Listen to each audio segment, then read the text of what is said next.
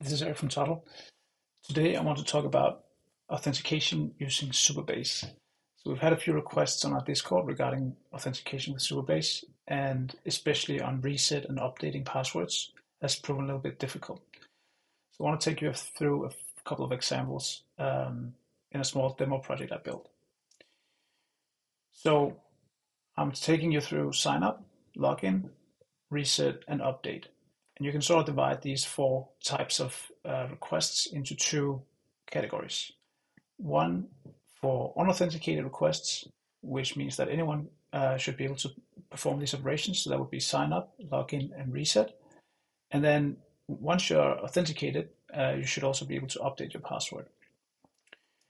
So I have my demo page here, and first we can start with the sign up. So I'll create my account here. And the request will go to my Supabase URL with this path postfix.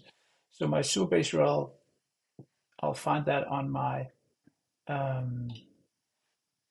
Supabase page here, where you can see your project URL, but you can also find your public key. And that one has to be provided as a header called API key. And finally, the body is just the email and the password. So I'll send that. And I should receive an email. Yeah, I think I got it here. So if we paste that in here, I've sort of verified my account, and it just redirects me to the front page. So that's the sign up. You can see I don't have any cookies, so I'm not logged in at this point. If we move over to login, I'll just type in here.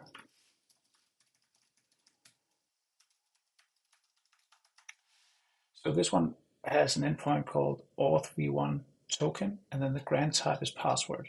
That's because I'm using the password authentication method. You can find some of the other providers in here. So this is the one I'm using, email, but Supabase supports a ton of different auth providers. Again, the API key has to be in the header, and the body is the same as before. And then once we get the response back, we grab the access token from the response, and we set an access token cookie using a toddle action. So let's try to see if this works. So I'll submit it. It says I was successfully logged in. And now you see that I have an access token that I would be able to use for future requests against my Supabase instance. But for now, let's just delete all my cookies again and go back, because now we want to reset. So this is in case I forgot my password. We will call the Supabase endpoint called auth v1 recover, and you can then pass a redirect to, which will take the user to the URL that you specify. In my case, it will take me to the update page that we'll see in a bit. So I'll just type this in. The body is just the email, and you still need the API key as a header. So I'll submit this, and it says it was reset. Let me check my email here. Yeah, I got something. So again, this is a Supabase URL, but it will redirect me to this page /update. And you can see that now I actually have an access token. The way I set the access token was by checking for the access token hash parameter up here in the URL. Now the hash parameter is only available client side, not server side. Therefore, we have to grab it from the front end and then use that information to actually set the access token cookie using the toddle action. And since I'm now authenticated, I should be able to update my password, at least if my browser works.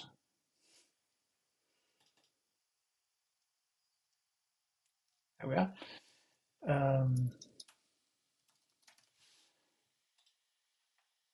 I submit this, it says my password was successfully updated. So those were the 4 types of operations that I want to show you. And now I'll just quickly go through the toddle project so you can see how I set this up.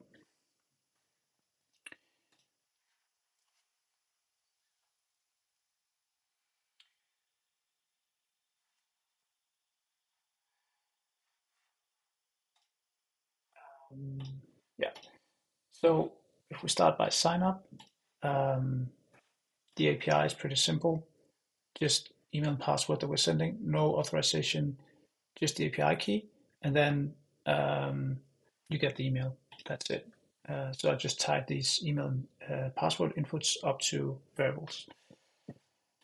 For the login page, it's more or less the same, but once the API request is successful, down here, I'll make sure to set a session cookie based on the access token that I got back from the login request.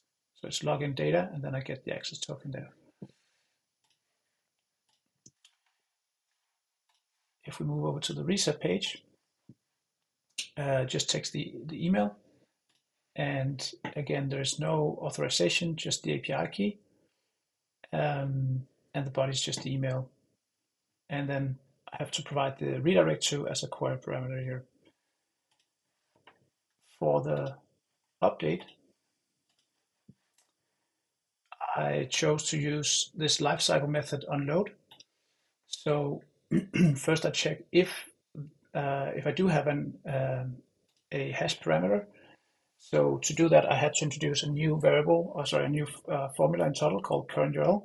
So this will just grab the full URL from your page. I pass that and I get the hash. And if the size of that hash is greater than 0, well then I know that there's a hash parameter. And then I'll set the session cookie. The session cookie I'm getting from the URL, from the hash, and then I actually need to split it because the hash had an equal sign in it, and I had to get the first element, or the second part of it, index 1, and then it also had some additional parameters like time to live at the end of it. So I'm also splitting on that and taking the first part.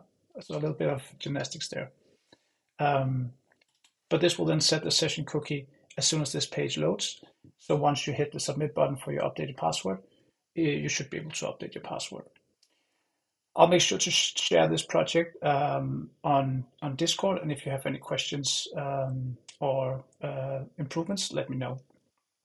Thank you so much for watching.